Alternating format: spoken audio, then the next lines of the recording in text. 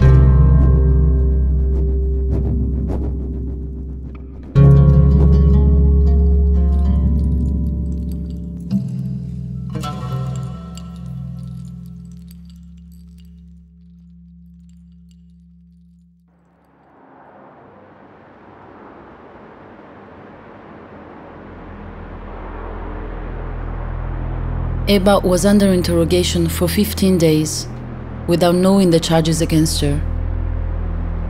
Then she was taken to the military court for an extension of detention, without being allowed to see a lawyer. They accused her to be a member of the Islamic Jihad party, and that she had organized demonstrations. At that time, she was working for an organization that supported Palestinian political prisoners.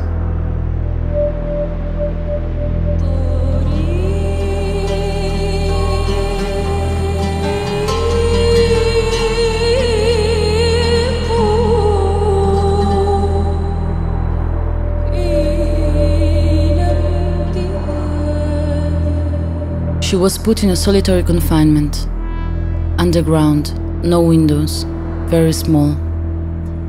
She told me she never knew what time it was, whether it was day or night. She refused to eat and went on a hunger strike because she wanted to know the reason why she was there.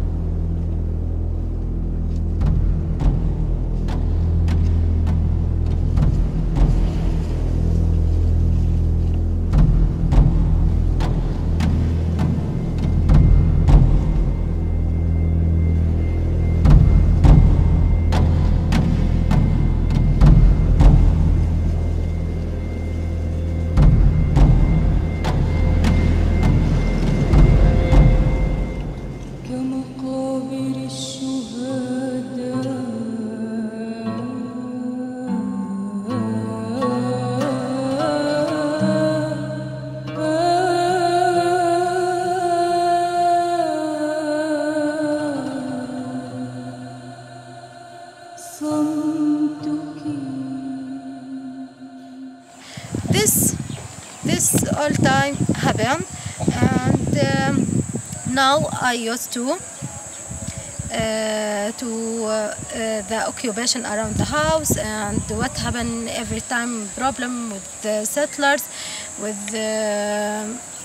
Jewish, with army, can have a problem, but what I doing? Nothing. This my house, my family. I can't leave. This is house, and my family can't leave because not not found other place, other house, and all think difficult if my family wanted to buy other house or other land.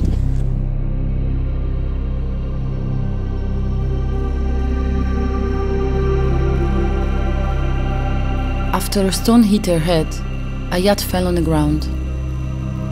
The ambulance arrived after 2 hours and a half. When her father asked why they came so late, they said they had been stopped at the checkpoint all that time.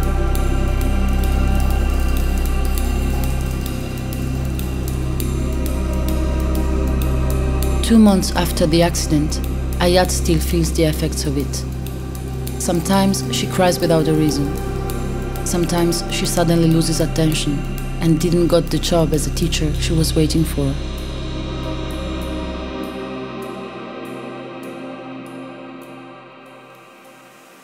إذا بدي بحكي لهم إنه بتمنى إني أعيش براحة بدون خوف مثل ما هم بيعيشوا.